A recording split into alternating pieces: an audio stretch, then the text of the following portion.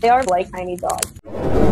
They love to jump. I can just clap my hands and put them out like this, and then they'll jump from the couch into my hands. I'm Angelina, and this is Pip and Penny's story for GOP. My mom got me a rat for my birthday when I was in 6th grade.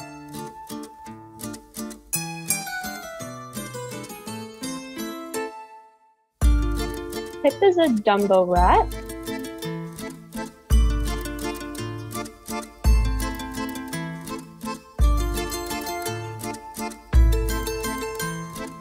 She has cute little pink ears on the side of her head, a pink little nose, black beady eyes, and she's a little bit chunky.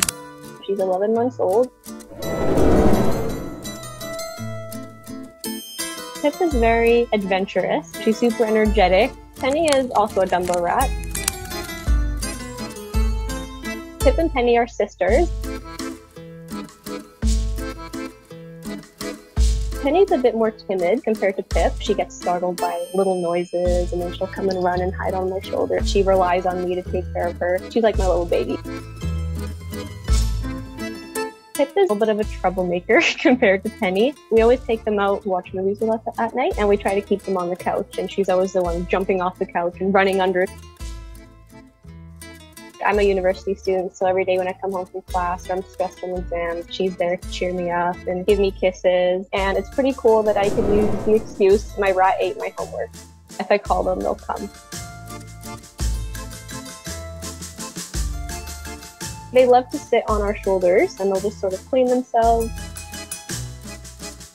They're obsessed with each other. A lot of the time you'll catch them sleeping on top of each other, just stacked one on top of the other, or sort of snuggled in together. They have a basic sister bond. If one of them gets their treat first, the other one will try to steal it. So you gotta make sure to give it right at the same time. They'll try to even, like, if I'm eating something, they'll get right up on into my mouth, trying to grab it. I've had a few friends who were like, oh, rats, like I've never heard of that before. But as soon as they meet them, they're like, okay, they're really, really cute. I think I've converted a few people. It's just very important for people to be open-minded. Rats are very clean. They basically are like little dogs. They're super smart. They love treats.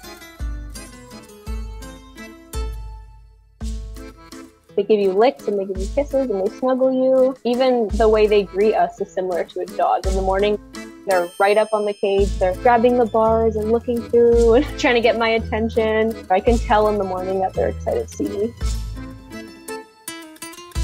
They make you feel better. They're there to listen to you and to cheer you up. I love them so much.